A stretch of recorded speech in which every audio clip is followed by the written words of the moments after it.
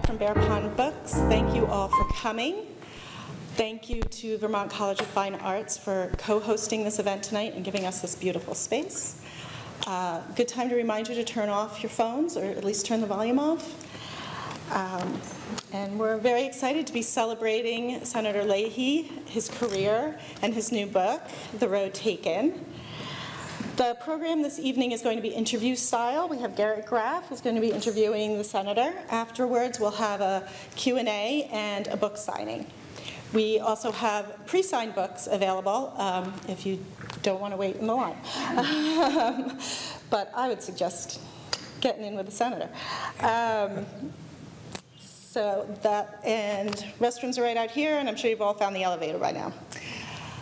So, Garrett Graff, excuse me, is a historian, journalist, and author. You've seen him on CNN.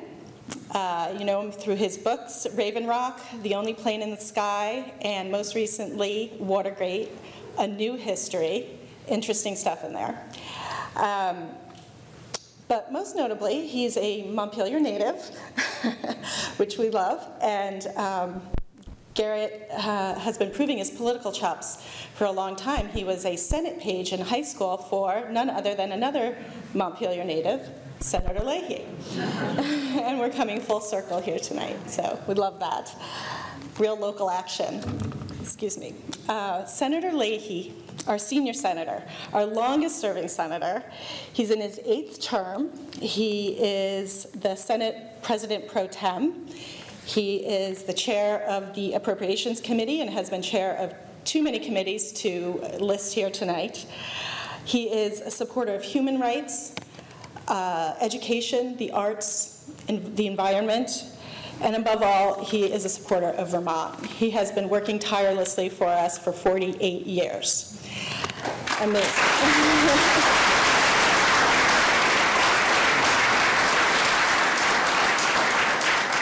But as we know, he's not all politics. Our senator is well known for his love of photography.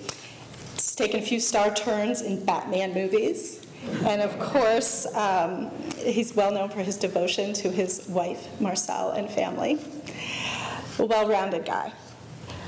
But enough for me, and we'll let him tell you more about it. Garrett Graff, and Senator Leahy.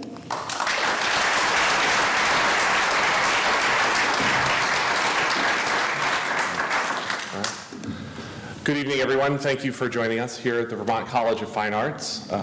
Senator, it's great to have the chance to talk with you. I have to say that the book is great. I'm not being paid to say this. It's a really great history and memoir of your extraordinary career. Claire mentioned, 8 terms in the U.S. Senate, but it's almost impossible to grasp the full scope of the history that you have lived. You are the 3rd longest serving senator in U.S. history, passing recently your 2 former colleagues, Strom Thurmond and Ted Kennedy. You have taken the 2nd most number of votes in U.S. Senate history, 17,243 of them as of June. So what I thought we could do today was sort of just go through them one by one. And you could sort of just talk about sort of what you remember of that day. We only need about 280 hours to go through them. So Senate Resolution 21, January 27th, 1975, in the 94th Congress. Take it away. So the thing that sort of just comes through so clearly in this book is how much you love the Senate. And I thought I would sort of start off by reading a section where you sort of talk about it in the introduction, that the Senate was an idea. The idea that an institution doesn't belong to a single party or a single ideology, nor is it exhibited or embodied in a single issue. The Senate was a concept, an outlook about how we might live or lead, learn or listen. And I thought we could just sort of start off by, I could ask you to talk a little bit about how you have come to love the Senate so much in your career, and sort of what you have learned about what it says about the way that our government works. Well, that's an excellent question. I don't know, is this, can you hear this okay? Yes. I'm checking over at my two bosses, my wife Marcella and the other, Dr. Carolyn Dwyer, they're showing me that they can hear me. Before I start, in writing this, Garrett, I kept almost daily journal, and going back through thousands of pages trying to cipher out. I would note that you're a prize-winning, top-selling author, began as a page at the U.S. Senate before you went on to Harvard and all. And I thought, you know, I remember when I appointed you as a page, I thought, gosh, I ought to try the same thing as writing a book. It's not easy. I don't know how you do it, but it's not easy going through the notes. But back to your question.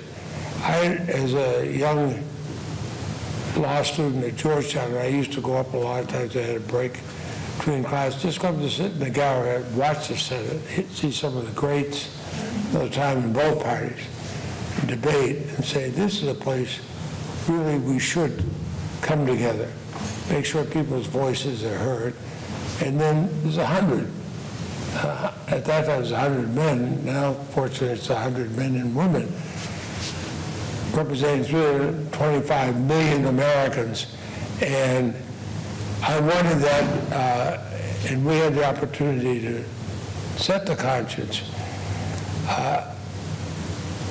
I realized after I'd been there a while that what I was seeing was some of the best part, and found out there's a lot of other parts in it. But I found it fascinating. You know, I was offered all kinds of other jobs as we're going along, and including in the judiciary. There's no place I wanted to be other than there in the Senate, especially representing a state like Vermont. I grew up just a few blocks from here. My sister Mary and I remember walking up this hill, visiting relatives and friends and everything. So I really became impressed with people who were there, whether I agreed or disagreed on an issue. And yes, there has been more votes than I guess just about all but two. Don't ask me about vote number 14,312. I would have the foggiest idea what it was, I remember. But everything about it appealed to me because you could get your own ideas out there. You could try to get other people to join your ideas. You could have an effect on your own state, help your own state, but you could also have an effect on all other Americans, and very much on matters throughout the world. The book starts off, of course, you know, with your time growing up in Montpelier and the Leahy Press, an institution that probably almost everyone in this room remembers. It goes on to your time as Chittenden County State's Attorney, and then we come to the race in 1974. And one of the most amazing superlatives of your career, to me, has always been that you are the only Democrat ever elected to the U.S. Senate from Vermont, which is a sort of amazing piece of history. And in 1974, as you relate in the book, there are sort of still the pieces of our modern political landscape. You've got Bernie Sanders right there, and then a very young U.S. Senator comes to campaign for you, Joseph Robinette Biden. And I wonder if you could just talk a little bit about the 74 race and your memories of Bernie and President Biden in that moment. Then Senator Biden, who was the youngest member of the U.S. Senate, if I was going to be elected, I'd be the second youngest at that time. He came up here for a you have to remember the Vermont Democratic Party was almost an asterisk at the time.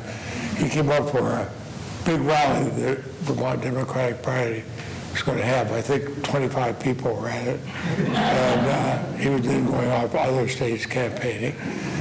The press talked about which candidates we had there for governor, and this and that, and the other thing nice about Joe Biden. This is a few weeks before the election, I was irrelevant enough, I never even got mentioned. But Joe and I hit it off because we were laughing in the hallways. And he said, well, you get big crowds up here. I said, oh, listen, the last year I went to, the crowd only had 15, we got almost 30 now. It's boy, I can see the acceleration. They looked at me like, okay. And then when I got elected, the older members referred to the two of us as the kids, because we were the two youngest. And I think we bonded over that, because neither one of us was supposed to have won the first time. And you remember the headlines 5 days before the election, poll dooms Leahy, and then, which was an uncomfortable 5 days for Marcel and myself, the family, after all this campaigning. Then 5 days later,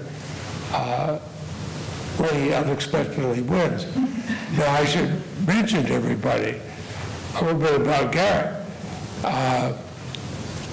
The Republican Party was having their celebrations here in Montpelier because they're going to elect the first a new senator in 34 years. Senator Aiken had been elected for a 4-year term, first a completed term the year I was born. And so now they're going to have a new one, so they're all over here to meet with the new one. It's already late into the evening, and things were looking a little bit different. And my campaign in a hotel or motel in Burlington, the only press that came were young, aspiring editors and writers from college newspapers, including Garrett Graff. And my dad, Chris Graff. No, I thought you were there too from the college. No. Well, Chris, you've aged well. but we had the Vermont Civic and others, and I recommended they were taking pictures. Those were the pictures that were seen in the papers that had them the next day. I said, make sure if you took the pictures, you get paid for them.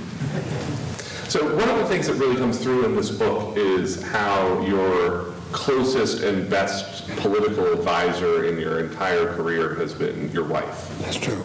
And Marcel shows up in almost every key moment in every key conversation, and the book is sort of filled with wonderful stories of the two of you, including my favorite when you went off after you got married, went off on your honeymoon and returned to the family farm, and your father had printed up one sign that said Patrick's room, one sign that said Marcel's room, and then in between had posted signs saying no hunting or trespassing.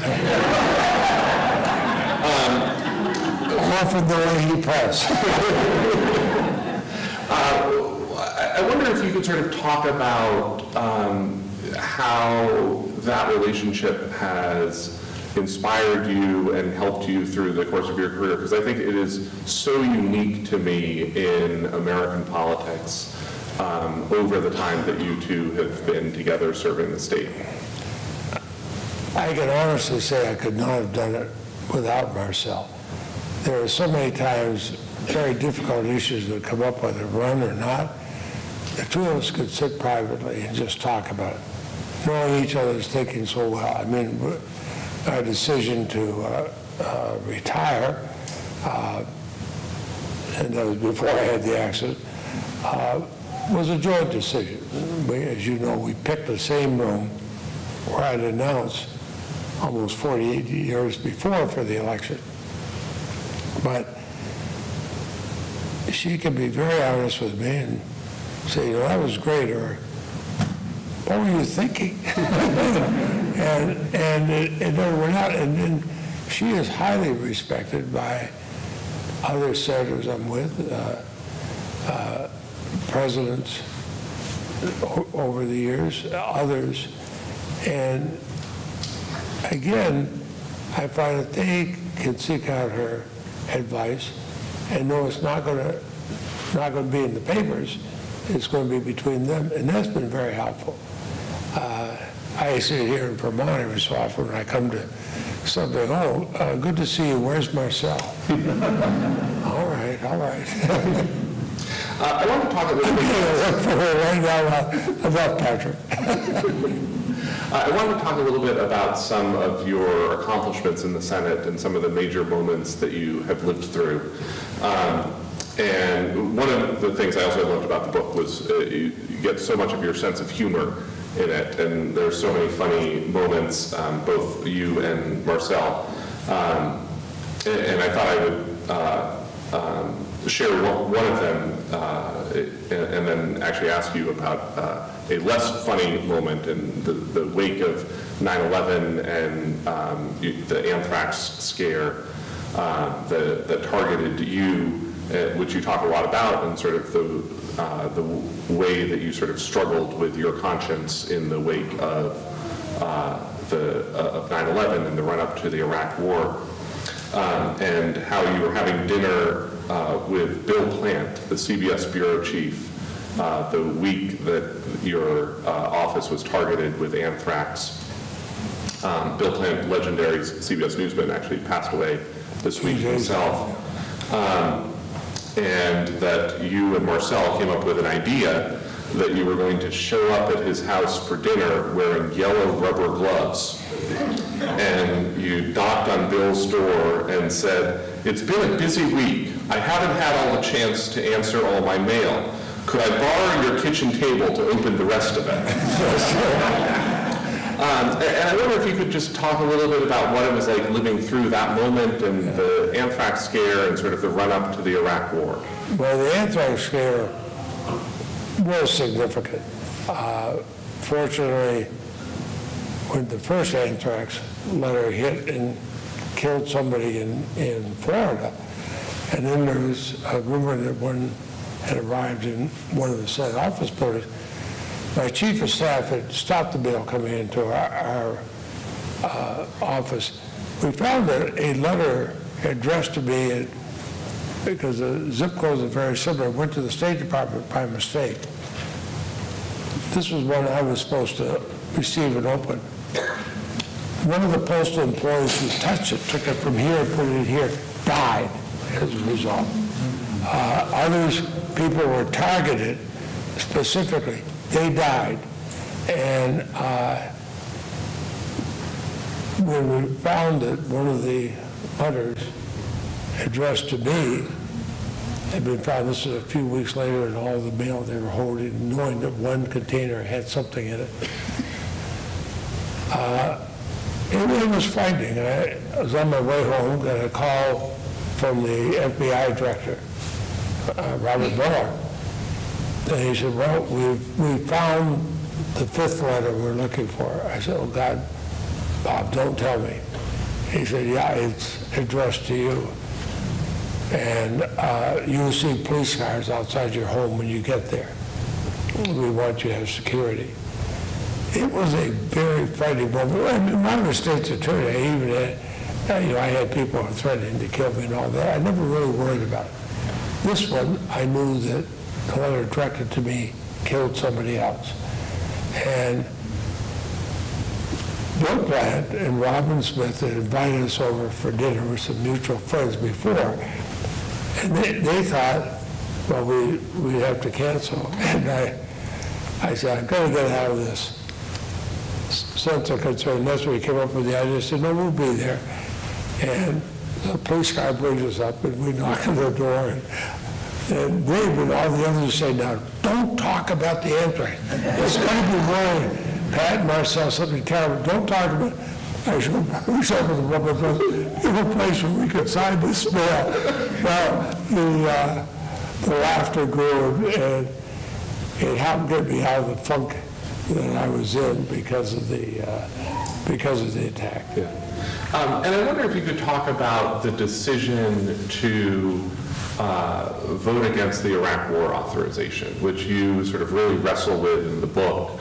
And there's this incredible story, to me, as someone who covers national security, the most amazing story in the whole book of how you and Marcel were out walking a couple of weekends, and these two joggers would come up to you and say, you really should ask for file number 5 and in your classified briefing. And then the next weekend they said, you really should ask, now that you've seen file 5, you should really see file 12. Yeah. And that it was sort of, those were the secret files, evidently, that sort of showed that the Bush administration was stretching the intelligence that it made. I had asked a whole lot of questions in these meetings, and we see joggers in our neighborhood all the time. We'd never seen these two before. I get good morning, Senator. Good morning, Mrs. Leahy. I heard you had the briefing. I said, well, I can't talk about the briefing. I had it. But they show you a file. They use a code word. I put just a number in there. And when I saw it, it was contradicted what had been told us by Dick Cheney and others who had briefed us. And I was troubled by the first one. It said so, and then all of a sudden they appear again. But did you see the other file? And I'm like, holy. Well, I couldn't talk about blah, blah, blah. Understand, but I think he'd find it interesting. So he did. And I told my staff, I'm going to come out against the war. I don't care how popular going after the Iraqis, because New York Times and everything was printing. They had this thing that they had weapons of mass destruction. Well, they didn't have. And the evidence was very clear. So we were out walking again on a Sunday after church, and these big black cars go by, and one pulls up, a Suburban with kind of antennas I get used to now, and another right behind it. The window goes down. It's a member of President Bush's inner circle. And he said, Pat, Marcel, good to see you. I said, well, good to see you. Pat, can I talk with you? Everybody gets out of the car. I get in. Windows go back up. It's a secure thing. And he said, I hear you read the 2 files, and you're going to vote against the war. I said, that's right. Can I talk you out of that and vote for it? I said, no. He said, will we still be friends? I said, yes, but it's not right what you guys are saying.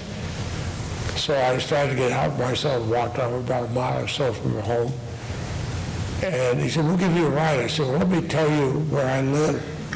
The answer was, we know where you live.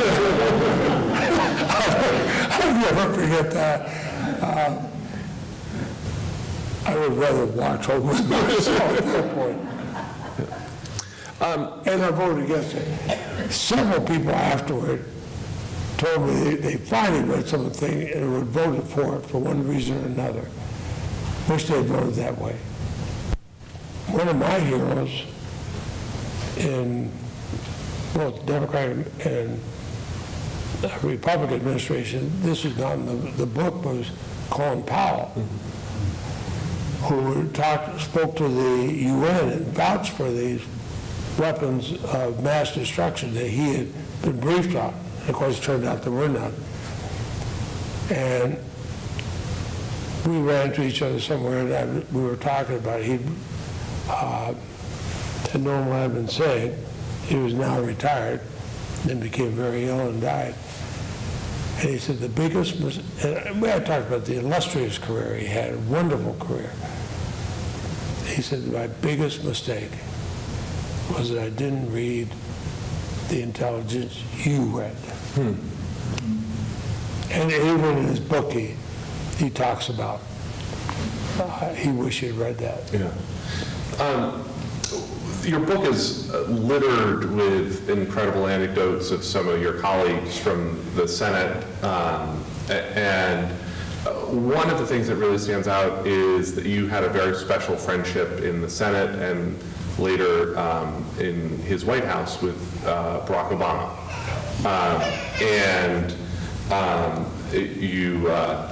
You would tease each other a lot. But I wonder if you could talk a little bit about your friendship with Barack Obama and sort of how you sort of encouraged him along on his presidential run. Well, he was new, and he sort of, in many ways, kept to himself. But the two of us would work out in the Senate gym. I used to add, he was in far better shape than I was, and he would tease me about my old sneakers.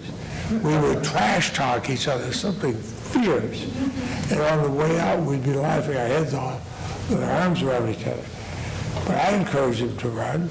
He had thinking of running for governor in Illinois. And I said, look, you have a chance to run. Run. So what if you lose? The way I felt is a lot different than senator in Vermont, but no, the only state in union never elected a Democrat, and we're the 14th state in union. If I hadn't run that time, I would have regretted it forever. Mm-hmm. And just do it. You have the backing. And he did announce he would. I had friends that they're running, including Hillary Clinton, and she had won decisively the first primary in New Hampshire. Marcel and I liked to scuba dive, and it was a week's break in the Senate. We were down in the Caribbean diving, and I called Barack on his cell phone, and I said, look, I'm going to come out for you, and I'll go anywhere, endorse you, and everything else. He said, well, you know I lost. I said, yeah, there was one TV set on the island around, we'd watch that. And so Leahy said, remember, it was John McCain who was going to be running against him. Gets Marcel on the phone, and this is where we were. He said, it's great that Patrick's going to come out for me, but if you're down there diving and all in the Caribbean, tell him to put a hat on when he comes up so he doesn't burn that bald head of his. He was on speaker, I could hear it. I said, you know, I was just thinking, do you happen to have John McCain's phone number? We got to call. But we had that kind of relationship, and of course, 2 days later, in a southern state, I made a strong endorsement of him, as did others. And, you know, we've always teased each other, but then we've had very serious conversations. And I thought the world about him. Well, go ahead. Yeah. I've got 3 more questions that I want to ask, and then we're going to take a couple of audience questions. So if you want to start thinking about any questions you might have for the senator. You know, here in Vermont, we think of you, Senator Leahy, as, you know, for your role on the Agriculture Committee, your, you know, the decades that you served on the Judiciary Committee and on the Appropriations Committee. But throughout the book, some of your sort of biggest and proudest achievements come in foreign policy. And in terms of relations with Cuba and your role sort of reopening the relations with Cuba in terms of banning landmines and of course the Leahy law. And I wonder if you could talk a little bit about the foreign policy realm that we don't really think of as much here, at least as part of your legacy, but that I think is probably the biggest stamp you have put on the world. Well, in some ways, the fact that I don't go rushing off and hold a press conference at everything I might do overseas, because I found that if you do it quietly, you get the confidence of the people you're working with. And, you know, Vietnam, it always bothered me. I'm the only Vermonter to vote to end the war. And at that time, the editor of our largest newspaper told me I'd never get reelected because he strongly supported the war.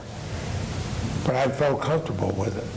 And I felt, why be in the Senate if you can't do something? Now later, having seen a young child during the conflicts in Central America in a field hospital with a leg missing, and he was devastated for the rest of his life. It turned out it was landmines, so I started learning more about landmines. And Bobby Mueller, who was paralyzed as a Marine in Vietnam, but began the Vietnam veterans for Vietnam. John McCain, John Kerry, who had tried to open that. I thought, well, maybe we could use the Leahy War Victims Fund for that. I talked with, funny story, I probably should have put in there, President Bush and Jim Baker was secretary, and I was in the Oval Office, I was saying, you know, we could do this, we could run the money through the Vietnam veterans, and the President said, that's a great idea. Baker was Secretary of State, said, that's a great idea. And I said, well, you got an assistant secretary so-and-so who thinks it's a lousy idea. President Bush says, Jimmy, and I never heard him call Jimmy, get him on the phone. So he gets him on the phone, the guy earnestly explains to the secretary why he thinks it's a lousy idea. He said, okay, look, I got somebody here who thinks it's a great idea, Mr. President. And therefore, it went over. And I'll never forget the effect. Here's all these people that lost their legs. They'd crawled on the ground for years. They were getting their first wheelchair under the Leahy Fund. And they asked me to pick up this man, put him in the wheelchair. All through the speech, and he's staring at me. I was thinking, this guy must hate me. American, over 6 feet tall. I'm walking in and out. They asked me to pick him up, put him in his wheelchair. I did. I put him in the wheelchair. He grabbed my shirt and pulled me down and kissed me. The same thing happened to John Glenn. When he put that, and John was not, rest his soul, was not an emotional type. He had tears in his eyes. And he was moved by it and became one of my strongest supporters. And when I told the president about it, he had tears. But the thing is, I said, okay, this is one step. Let's keep doing it. Went to get rid of Agent Orange in Da Nang.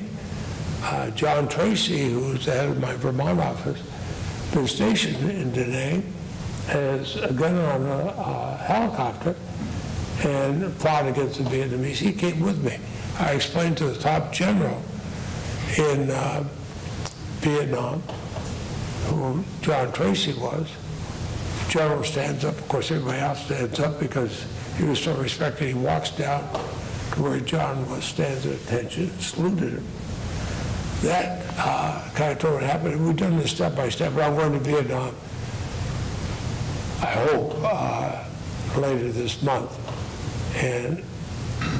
But it's all just done step by step. And then they would come away, and then we'd come away. It doesn't mean we agree on everything with them by any means. But Cuba was the same way. The first time we went down there, Jack Reed, senator from Rhode Island, was about 5'8", I think, speaks, been a paratrooper, speaks Spanish. And as we thought might happen, we got a call in the middle of the night to go and have dinner with Fidel Castro.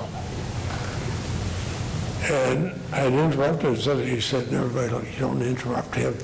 And I said, well, you should know about Senator Reed. He's been traveling with me, and Jack, tell the president what you said about me. So he says in Spanish, places we'd go, I'd speak, and he said, be nice to the big guy, because he thinks he's important, but I'm the guy you got to talk with. Fidel turns to me and says, do you know what he said? I said, oh, yeah, we do this routine. Well, he loved it. I mean, nobody would ever do that with him. We were back and forth and back and forth. And he wanted Marcel to know that they make the finest ice cream in the world there. I said, well, no. We got Ben and Jerry's. He said, never heard of it. I said, "Would you want some?" He said, "I don't care." On the way out, he grabs my son's arm. He said, "If he sends the ice cream, pack it in dry ice." And we did. The Secretary of State, when she heard about it, of course, Bill Cole was ready to charter a plane, go down and talk about the revolution with Fidel.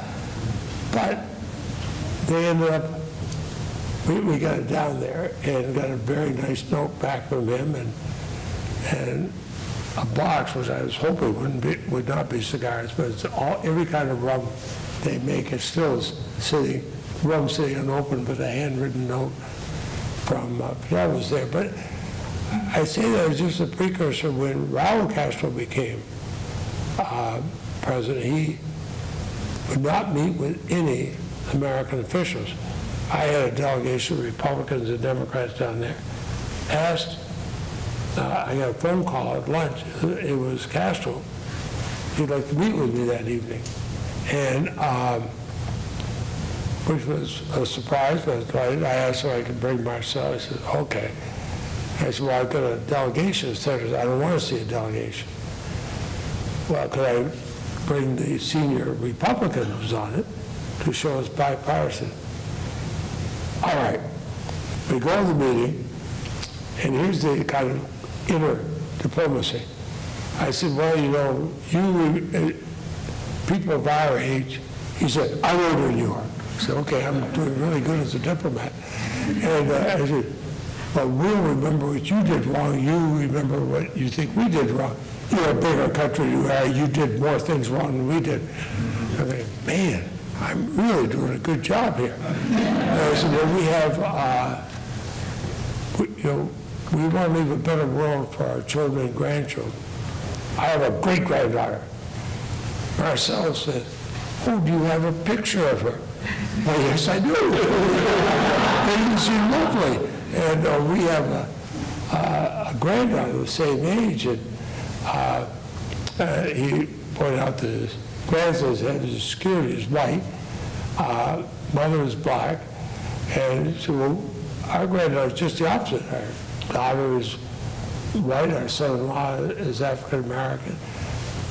Bring pictures the next time you come. And then Dick Shelby, conservative, there was his wife, Dr. Shelby.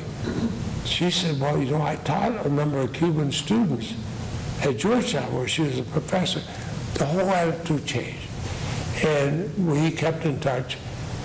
And then I wanted to get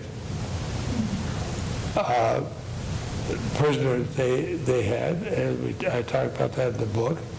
And what we didn't talk about was they also had a CIA agent who had been held in prison for a number of years, and we finally worked out an exchange. I went down in one plane with the wife of the American. Another plane took 3 Cubans we had in prison down, and a third plane, unmarked plane. We all went to different airports. Went to pick up the CIA agent. We're on the ground, I think 35 minutes. President Obama sent our son-in-law, who was one of his photographers, down there, and it was an emotional thing. And then that led to President Obama being the first president, I believe, to go to Cuba since Calvin Coolidge. And things improved so much for that. I regret terribly, I told him so at the time, when Donald Trump cut off all the things we had worked for decades to agree with Cuba. It didn't help us. It damaged the young people in Cuba. And but those, the Cuba, the Vietnam, and passing, we were the first country to ban the export of landmines.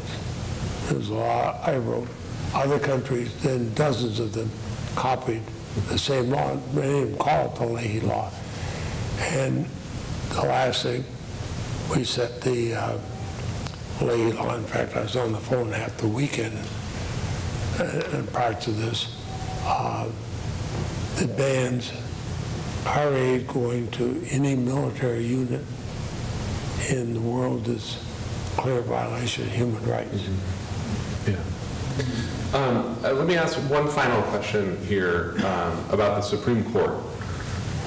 You are one of the 4 U.S. senators sitting in the Senate right now who has voted on the entire Supreme Court over the course of your career. Not for all of them.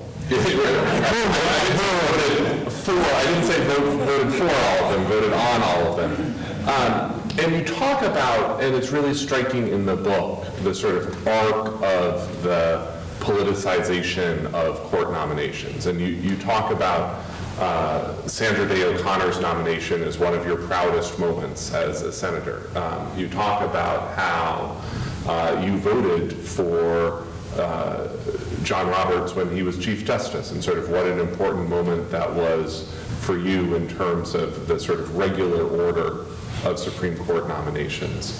And then you have actually some very strong words for Mitch McConnell in the book about the Merrick Garland nomination and the death of Antonin Scalia. And I wonder if you could just sort of, as a final question tonight, talk a little bit about the challenge of the way that the court has become politicized and what that has done to the Senate as an institution. Well, that worries, what has happened worries me very much. It was back and forth on my mind on John Roberts. I did not want somebody as Chief Justice to be there to party line vote because I wanted to see, I wanted to keep some respect for the court, even though he and I disagree on some issues, but I felt he's an honest, well-qualified person. But then it all started to unravel with Merrick Garland, a man that was on the Court of Appeals.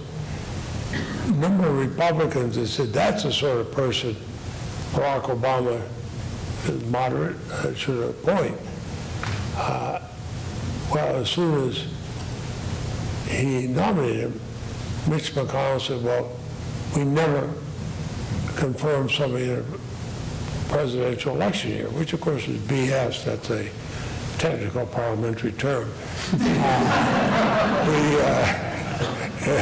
Myself kind of looking at me like, don't you use the word. But we had Anthony Kennedy was in Ronald Reagan's last year of his time. It's going to be an election, which actually is going to be an election that fall. And Democratic-controlled Congress and Senate, we confirmed Kennedy like 92 or something votes. And so it was a complete misstatement that McConnell was saying. And I told him so.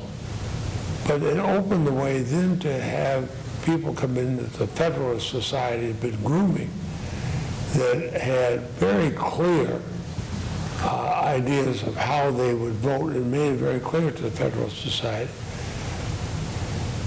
And I am concerned anyway by someone who sat on the bench like Alito would go to political gatherings, which justices never did, and talked about the need to politicize the court. And then attacking Joe Biden and others.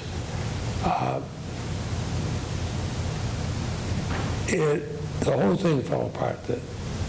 During the Trump years when they came in, and they were willing, McConnell claims so much for the rules, they waived the rules on timing, on the amount of hearings they have.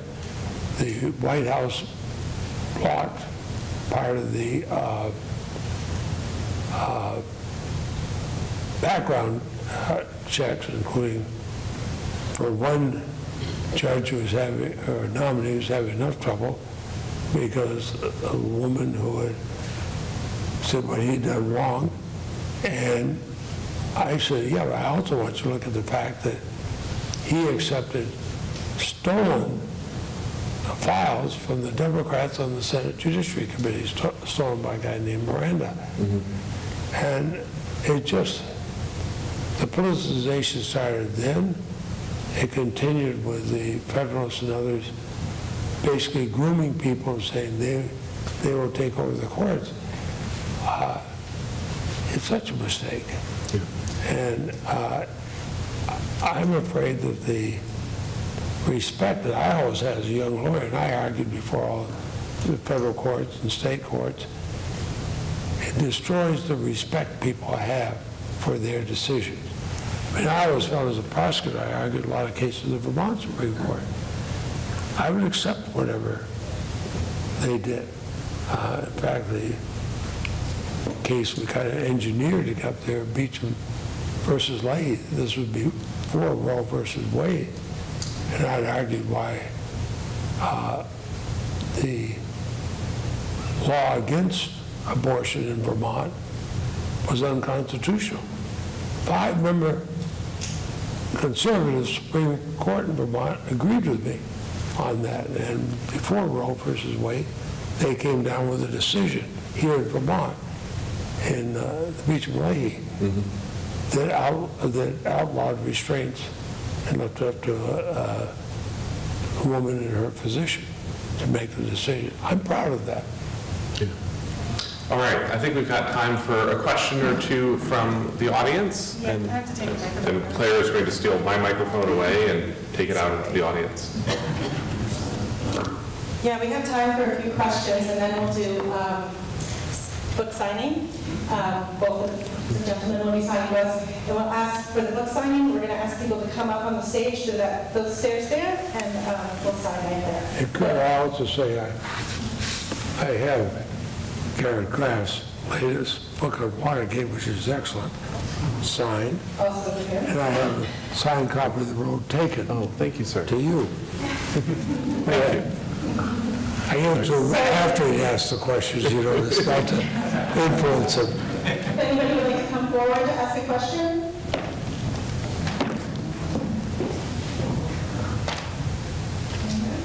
A brave soul?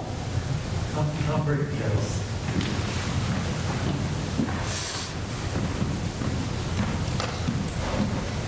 Hello, Senator Kerry.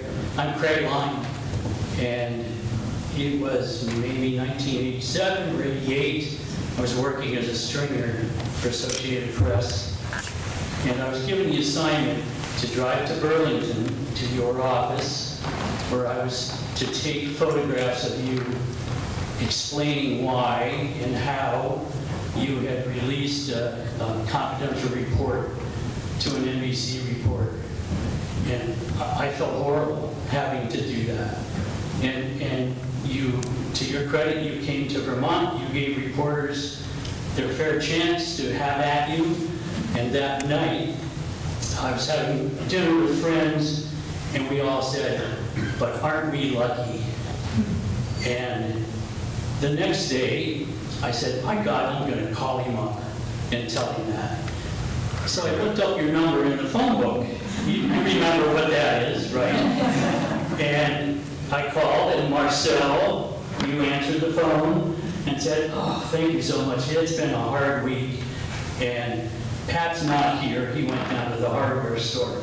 An hour later, you called, Craig, it's Pat, like we were old friends. And we're both photographers. Well, indeed.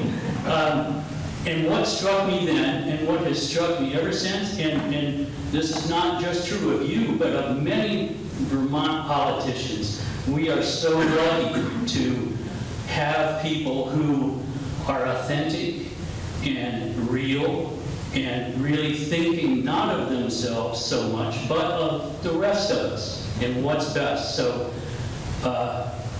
my comment is thank you so much for that. And how do you follow this up?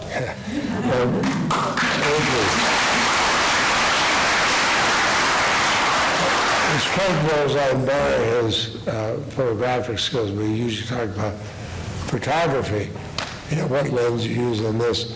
I should point out that I was angry at myself for releasing that confidential report, there's nothing classified in it.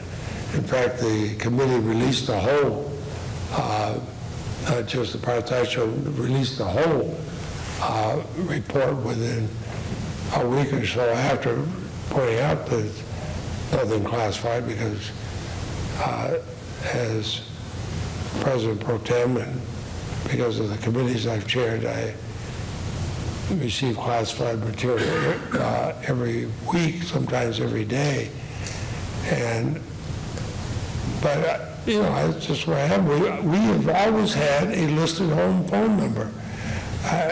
Once had somebody said, oh, I called so-and-so and so-and-so, and they're in Montpelier, they're trying to reach me. That back when you had phones and phone books. So he said, I called, he's dropping every kind of name of the famous people he called. And I got your phone number. I said, did you look at the phone book? No, you wouldn't be there. I said, look at the phone book. Damn, it's there. A darn, for those who are phone.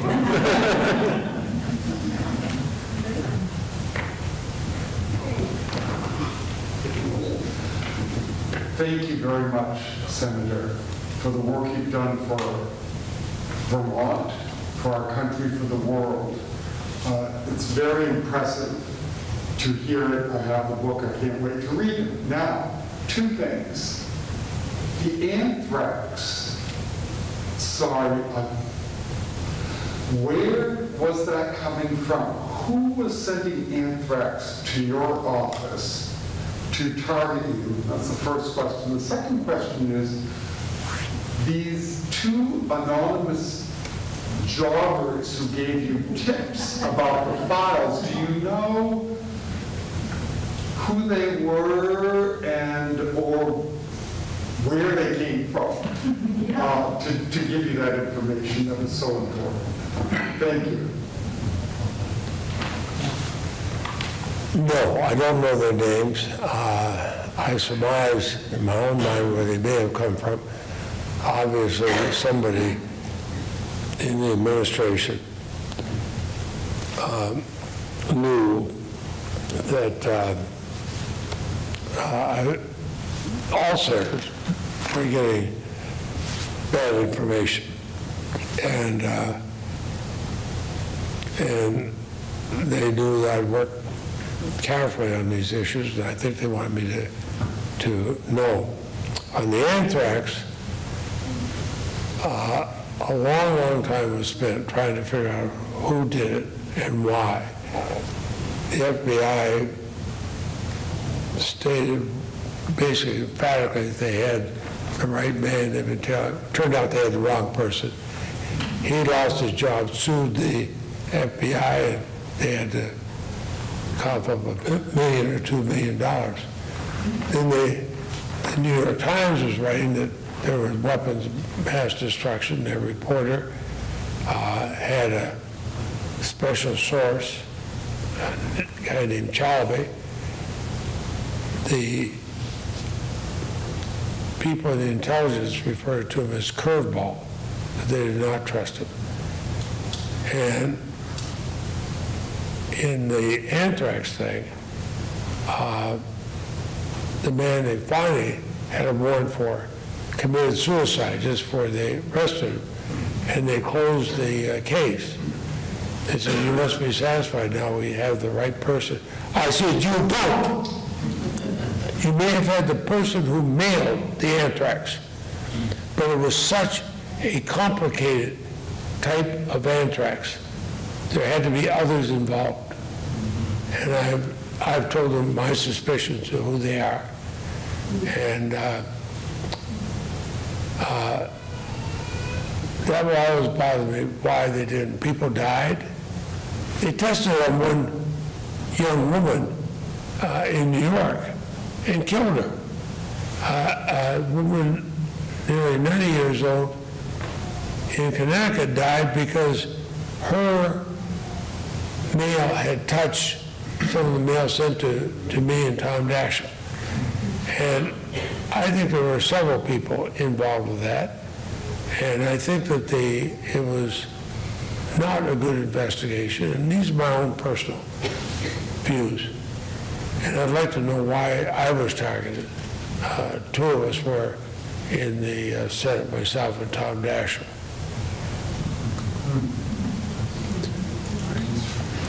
I think there was a question right here. Senator Hahn, I just think it's nice after all these years that you're finally going to get a chance to focus on your acting career. And I'm wondering if you have any upcoming roles you want to tell us about tonight, make some news, maybe? I hear they're looking for a new James Bond. If I could just fit in the Aston Martin, but I've been in 5 Batman movies, and I've written some things for Batman. And I used to add every single cent that I made in those Batman movies, and it's been a fair amount, goes to the Kellogg Hubbard Children's Library. And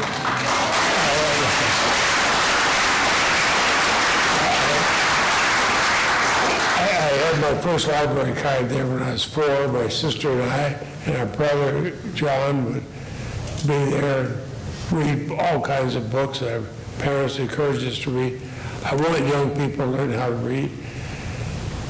Between the money from that and other money I was able to get from some of the actors and others, they were able to build the big wing, took the library out of the basement, I see head shaking, out of the basement, made the wing which is designed for children who read way above their level. They have that, but those children who have a hard time reading, they have that.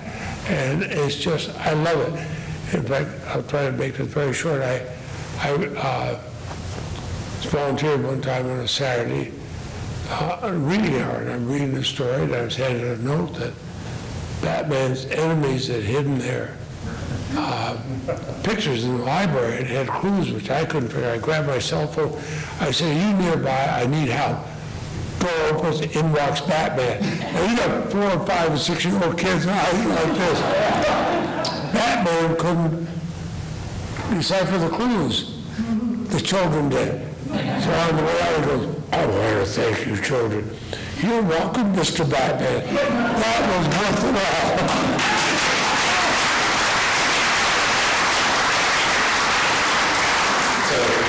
Thank you so much for joining us today. There was a passage in the book that you talked about the sort of fight over organic farming labeling, where you had this great passage about Vermont, that we're a small state, we've never even tried to be the biggest at anything, but we've excelled by being the best in a quiet kind of show don't tell way.